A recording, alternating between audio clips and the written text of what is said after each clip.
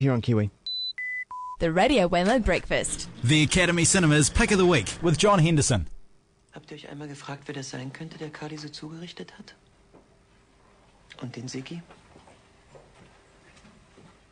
Und wer die Schnur im Garten des Doktors gespannt hat und die Scheune angezündet? The film we're looking at this morning is called The White Ribbon. John Henderson has been and seen it. He's going to give us his thoughts this morning. G'day there, John. Good morning, Wammo. You let me do a translation of those that aren't familiar with High German, Austrian or French. Yes, please do. Basically, the lady was saying, this village is cursed, this village is damned, we're all going to die. Crikey. Yeah, something like that. Yeah. So not a happy movie. A very mysterious movie, in fact. It runs for over 2 hours, so it's a long pick. And I think the director is really trying to get at the ideas of good versus evil and what happens when evil pervades a village in 1913 Germany. 1913? 1913. Oh, I was picking wartime. Well, it's just before the First World War, and I think by the end of the film, you're getting the idea that the seeds of Nazism for the Second World War were sown in this village, because it's all about the controlling parents in the village and the effects that has on the kids. Brilliant child actors in this movie. Yeah, a very dark film. Right at the start of the movie, Doctor's riding along on his horse. There's a tripwire someone set up. He goes tumbling over, a near-death experience for him. No one knows who did it. Yeah. Next thing you know, farmer's wife falls through a hole in the floor of a barn. She does die. No one knows who did it. Then the crops systematically fail for the village. No one's sure why that happened. A child is found severely beaten and strung up. No one's sure who did it. And this sort of stuff goes on throughout the whole movie. It's really quite spooky. Yeah, it sounds quite sinister. Yeah, it reminds me a lot of those sort of Children of the Corn or Village of the Damned sort of stuff. Yeah.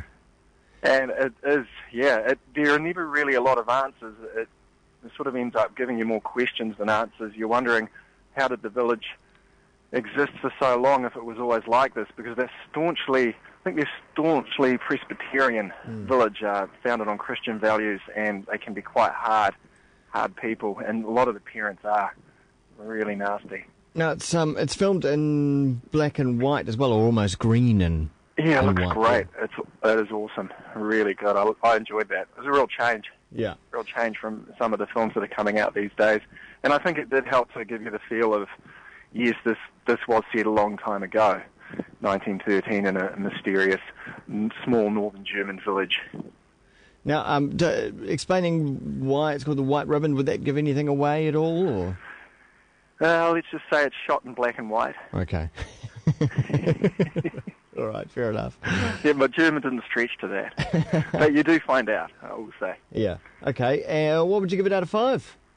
Oh, it's a 4 out of 5. Visually, it's amazing. It is very creepy content. I went along not knowing what it was about and came out a couple of hours later wondering what I'd seen and having a chat about it. And that, to me, is always a sign of a good movie. It got me thinking.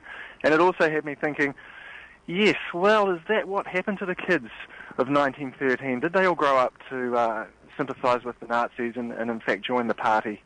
Could that have happened? Probably. Watch this space.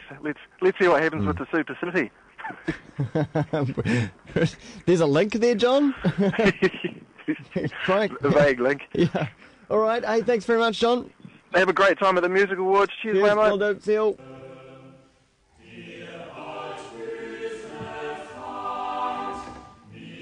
Mühe ich mich, euch Gottes Wort nahezubringen und euch in seinem Geiste zu verantwortungsvollen Menschen zu formen. Verzeihen Sie, Herr Vater. Bitte verzeihen Sie.